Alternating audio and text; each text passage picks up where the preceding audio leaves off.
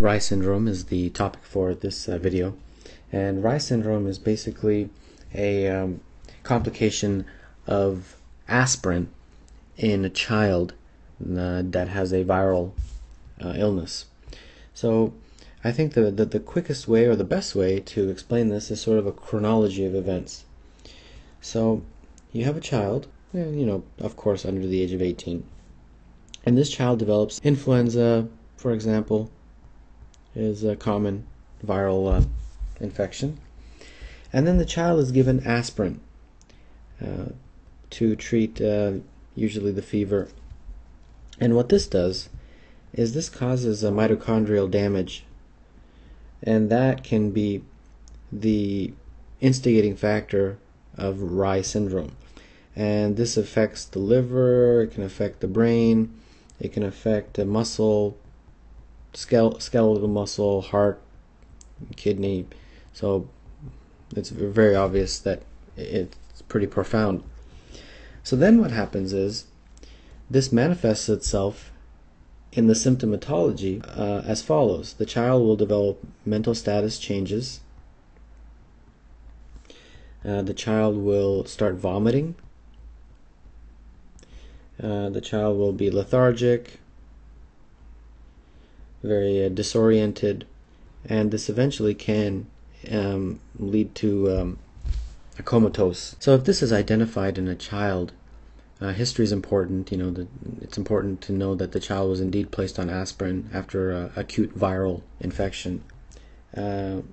Diagnostic tests are as follows. You have to check the liver functioning tests, because in Reye syndrome the liver function enzymes will be elevated, in particular AST and ALT.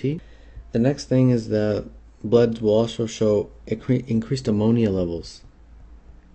And definitive diagnosis is a liver biopsy. And another thing that's done is a lumbar puncture, and the reason that's done is because Reye syndrome can result in increased intracranial pressure. So that is part of the reason the child develops these symptoms, which include the disorientation, mental status changes. So the lumbar puncture is able to identify that. When you do a lumbar puncture, you can check for the increased intracranial pressure. And the CSF, when you do the lumbar puncture, the CSF, the cerebrospinal fluid, is examined, and then that will show the increased intracranial pressure. So then how do you treat it? Well, the treatment is obviously a very supportive treatment, and what that means is you treat each individual aspect of what's happening. So you treat the intracranial pressure by giving osmotic diuresis. You treat the patient, if they've gone indeed into a coma, you will have to intubate the patient. Fluid restriction, elevating head of bed. It's really a very serious supportive treatment in the intensive care unit. So let's get into some clinical vignettes. A 7-year-old girl contracts chickenpox from her sister. 5 days after the onset of the rash, she begins vomiting and becomes lethargic. She is seen in the emergency room and is admitted to the hospital, after which she becomes comatose. Lab exam is significant for elevated liver enzymes and ammonia. Which of the following most likely? Well, this is a classic clinical vignette that shows that you have a child who's developed obviously some viral illness. In this case would be varicella, and now then she's been developing these mental status changes and eventually goes into a coma. But then when they do the lab tests, they clearly see the diagnostic features that happen with Reye syndrome. Next question. A 5-year-old boy develops headache, cough, myalgia, and fever. He has been a healthy child with all immunizations up to date. He is given a decongestant and aspirin for his symptoms with some relief. However, 4 days later, he is brought back by his parents because of persistent vomiting and irritability. Physical exam, he is found to be semi-comatose, becoming combative on stimulation. Which of the following levels should be measured to aid in the diagnosis of this patient? Well, again, very similar scenario. You have a child develops what could be probably some viral infection. He's given aspirin, then he's developing these symptoms, mental status changes, goes into a coma, and then we want to diagnose it.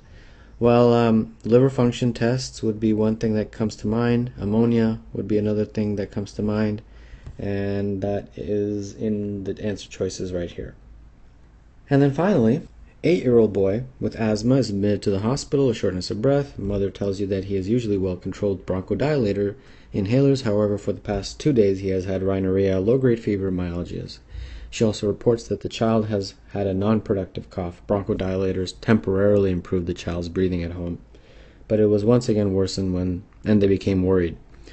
On admission, this child is given droplet precautions, nebulized bronchodilator treatments are initiated, oxygen supplementation is given by nasal cannula, he is given some aspirin for relief of fever. For prophylaxis of influenza, amantadine is administered because of a recent influenza outbreak in the community.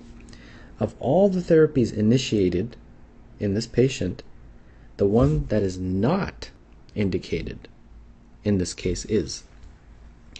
Basically what this question is sort of asking or implying is, what should you not do? So you've got a child and do you want to prevent the child from getting influenza, which is a common viral illness. What should you not do? Well, as we just discussed, one of the things you shouldn't do is give aspirin, because if you give aspirin in a child with a viral illness, it can lead to Reye syndrome. So the answer would be B.